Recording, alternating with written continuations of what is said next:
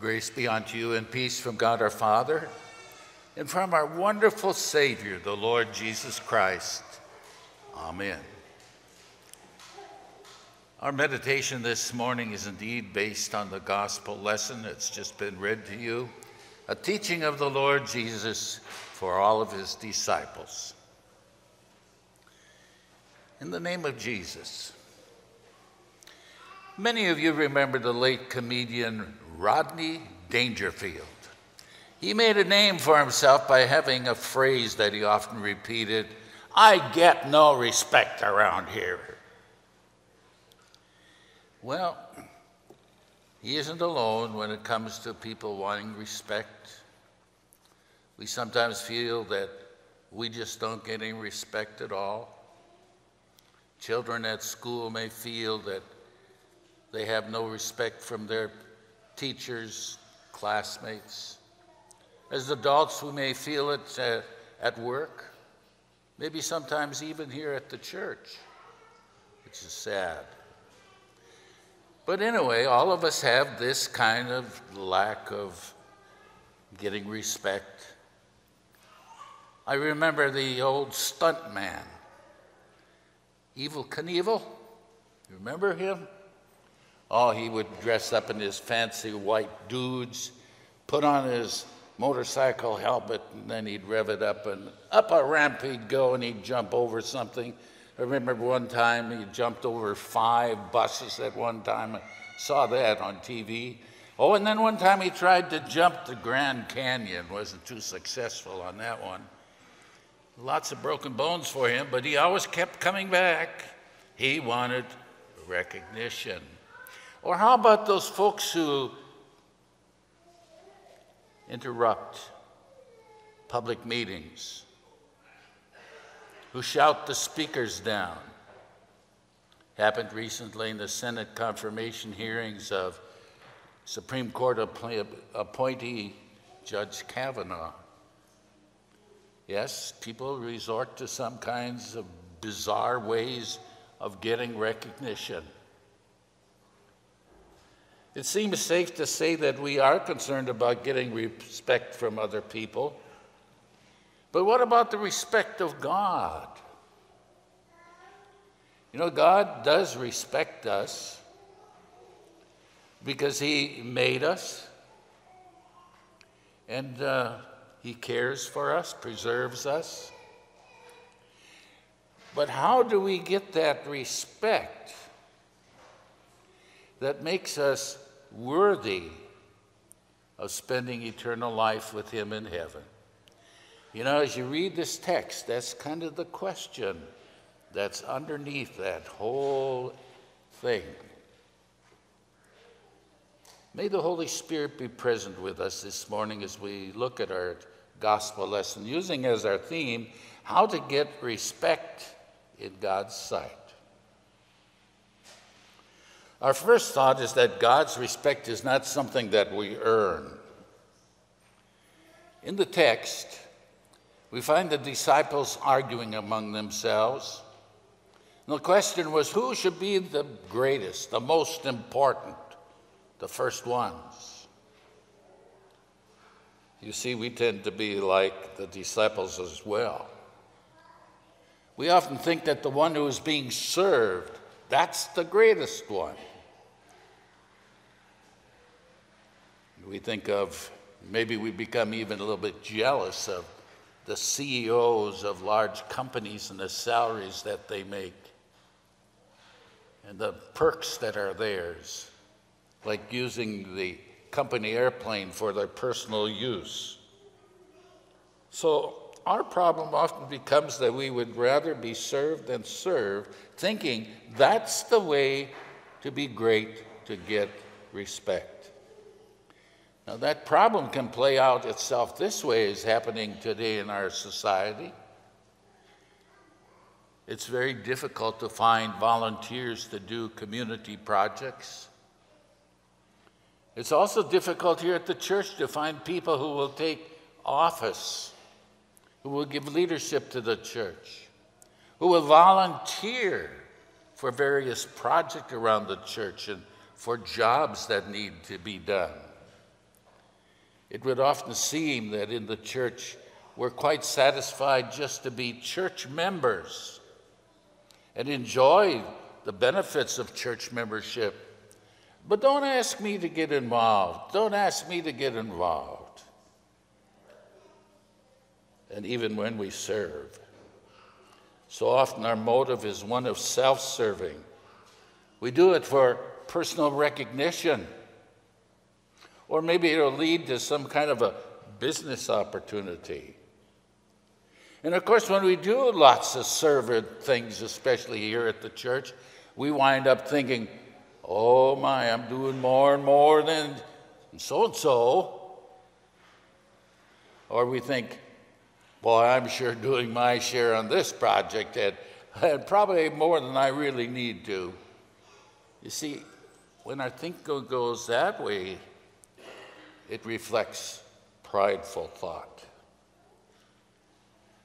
We got it all wrong if we think we can earn God's respect by our serving much, by our working hard. Certainly that wasn't the way of Jesus. In the verses just prior to our text, Jesus had performed a miracle and the people were gathering around him. They wanted to praise him. But that's not what Jesus wanted. He just kind of exited. His big deal was that he wanted to teach his disciples about his upcoming passion, how he would be betrayed, how he would be put on the cross, and how he would rise again on the third day.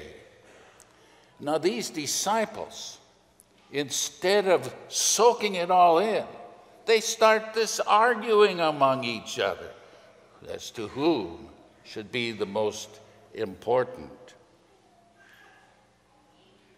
So the first step in getting God's respect is to admit honestly that we just don't measure up.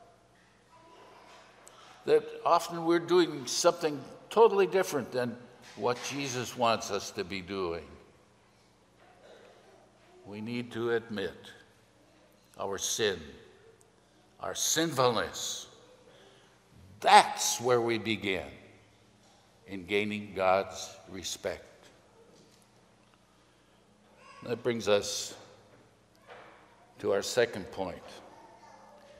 God's respect is a gift that has been earned for us by Jesus Christ.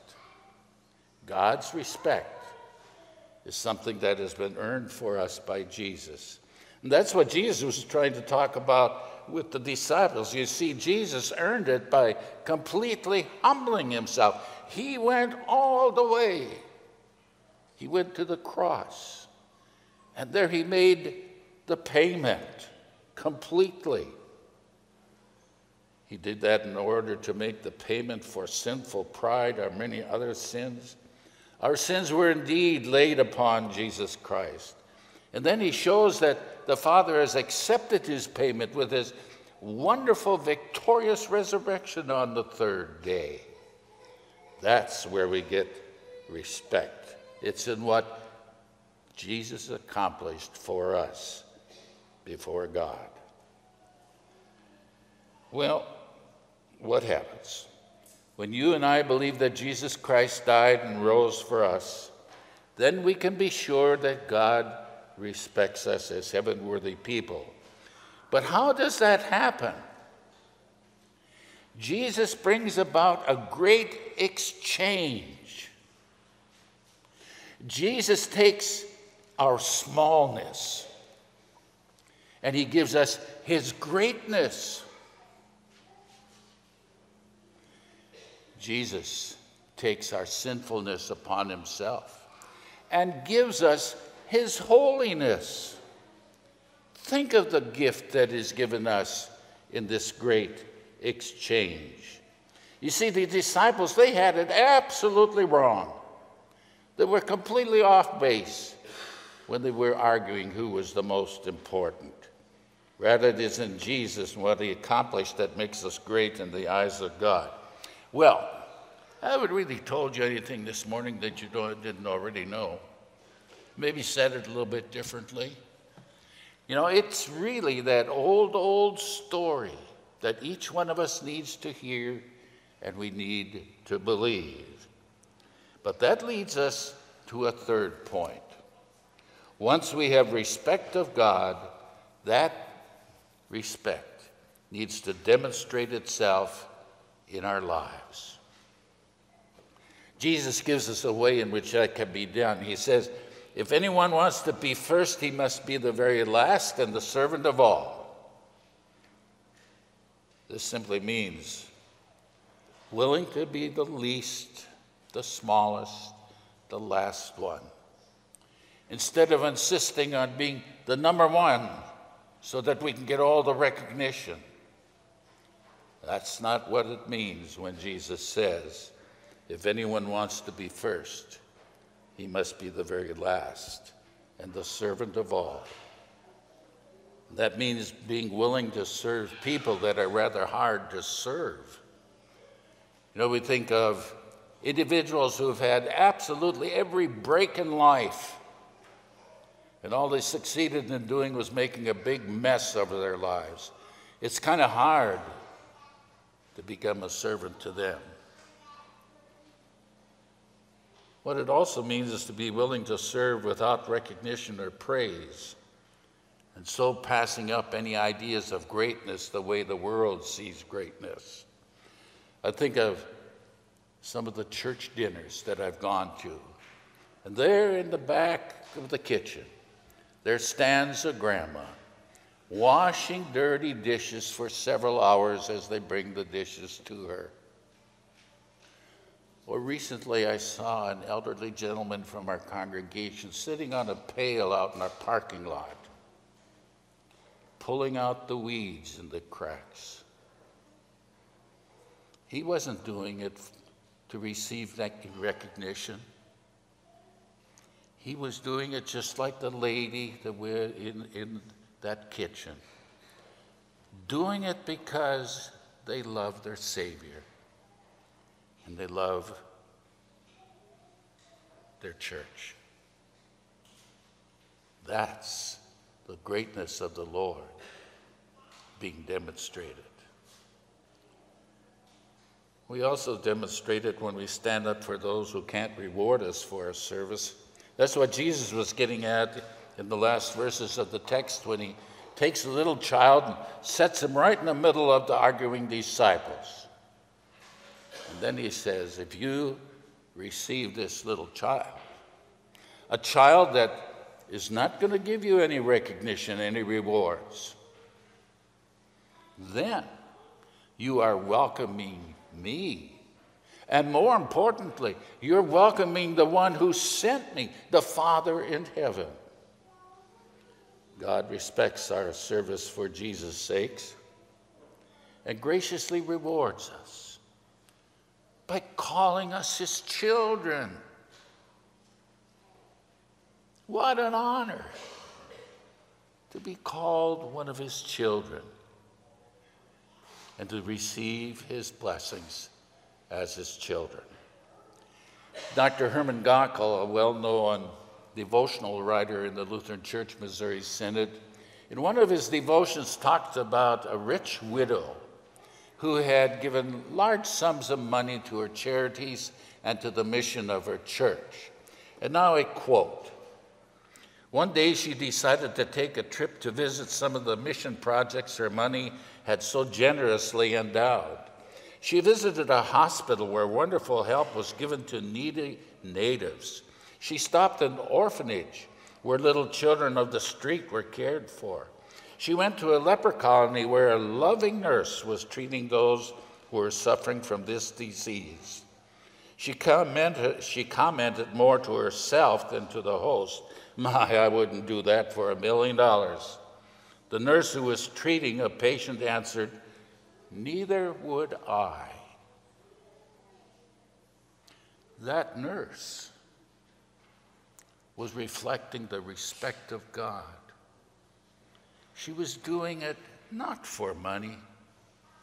She was doing it because she loved her Savior. And she wanted to be of service to those who had need of her. And so we find that respectability comes in the service of Christ to us, that we find this secret, the way to get respect in God's sight. May God enable each one of us to be that kind of servant who follow the example of Jesus, giving of ourselves without concern for recognition or praise. God grant that special blessing to us. Things will go better in our lives, and things will go better here at the church as well. For Jesus' sake, amen. We rise. And now may the peace of God that surpasses all human understanding keep your hearts and minds through faith in Christ Jesus to life everlasting. Amen. We turn to page 229 to sing the Te Deum Laudamus, which is Latin, which says, "We praise you, O Lord." It serves as our hymn of praise, but it also serves as our confession of faith. And we want to call attention that you watch for the numbering of the verses carefully. We sing the Te Deum.